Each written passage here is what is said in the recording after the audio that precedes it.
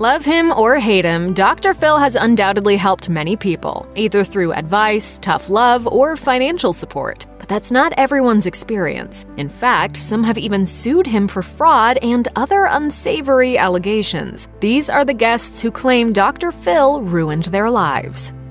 As a cop-turned-murder convict, Laurie "Bambi" Bembenek wasn't exactly living her best life when she agreed to appear on Dr. Phil. Unfortunately, things were about to get worse. According to the Los Angeles Times, Bembenek was given life in prison for killing her ex-husband's first wife in 1981. She then escaped through a laundry room window, became a folk hero of sorts, and reached a deal to serve her remaining sentence on parole. But Bembenek wanted her name cleared and believed Dr. Phil could help. According to the Chicago Tribune, show producers agreed to pay $20,000 to test the DNA evidence in her case. In return, Bembenek would appear on the show to reveal the results. But Bembenek's lawyer, Woehler, told the Los Angeles Times that the living arrangement the show set up for her client was disastrous. The show put her under, quote, constant videotaping and a 24-hour-a-day guard by a former police officer. This claustrophobic setup triggered her. Woehler said, "She told them to stop, then she panicked and tried to get out a window. She fell and severely injured her foot, which has now been amputated." Friend Ira Robbins told the National Enquirer that Bembenek lost more than a foot that day. Since the incident, Laurie has not been able to work or support herself. She said many times that she holds Dr. Phil and his producers personally responsible for ruining her life. Worse yet, Bembenek died of liver failure at 52, without having her name cleared.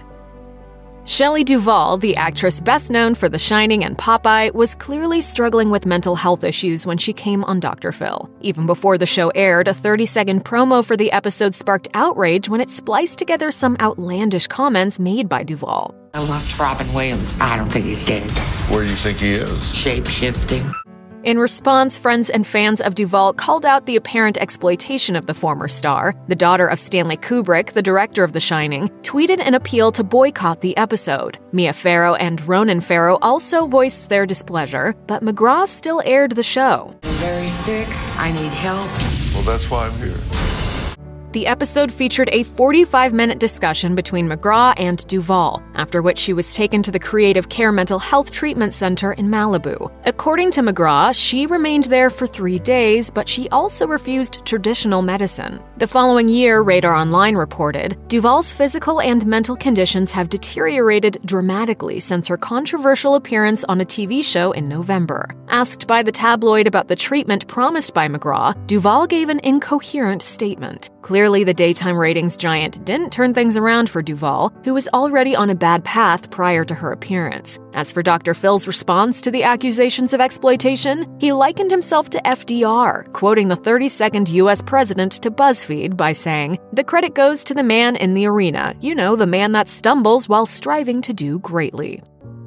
Sierra Myers was on Dr. Phil because she was underage and soliciting sex from older men online. According to a lawsuit filed by her parents, Terry and David Myers, the teen's problems likely resulted from a traumatic event in which she witnessed the murder of a man with whom she was involved. According to the complaint, Dr. Phil's psychological remedy was to offer free treatment for the daughter at Island View, a Utah punitive behavior modification lockdown facility. Although the suit ended in dismissal, it alleged that Sierra endured a, quote, demented regimen that consisted of mindless tasks of blind obedience enforced by cruel punishment. While in custody, Sierra suffered nerve damage in her arm, which was allegedly irreparably broken during a physical altercation with a math teacher. The suit also stated that Dr. Phil and the staff at Island View should have known that Sierra's traumatic experiences would have made her emotionally vulnerable in the austere conditions at the facility. The suit went on to state that Dr. Phil has shown himself to be a showman more interested in ratings than a psychologist devoted to healing. Dr. Phil, on information and belief, was paid either in money or notoriety, or both, for endorsing not only Island View but also a raft of CRC compounds just as abusive. So, which is it? According to Dr. Phil's lawyer, in a response given to the rap, the Myers daughter was at Island View voluntarily, and while McGraw recommended treatment, he did not control it. Island View has since rebranded itself into Elevations RTC. Wonder why?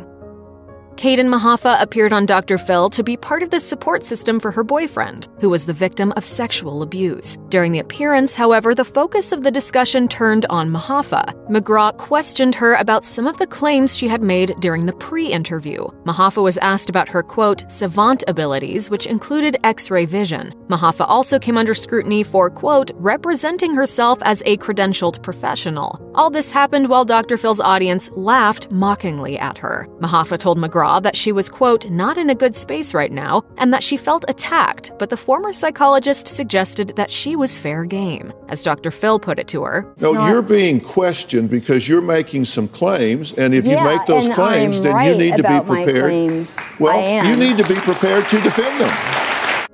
According to Mahaffey, the experience sent her mental state into a nosedive backstage. Mahaffey claimed that she, quote, suffered a mental breakdown backstage, according to lawsuit documents obtained by TMZ. The humiliation suffered on stage led to her, quote, collapsing in tears and engaging in erratic behavior. The report states that she began pulling out her hair and shouting, which then led to police being called and her being involuntarily committed to a mental health facility for 5 days. The suit also suggests that the subsequent online backlash and harassment from Dr. Phil fans caused her to consider taking her own life. If you or anyone you know is having suicidal thoughts, please call or chat online with the National Suicide Prevention Lifeline at 1-800-273-TALK-8255.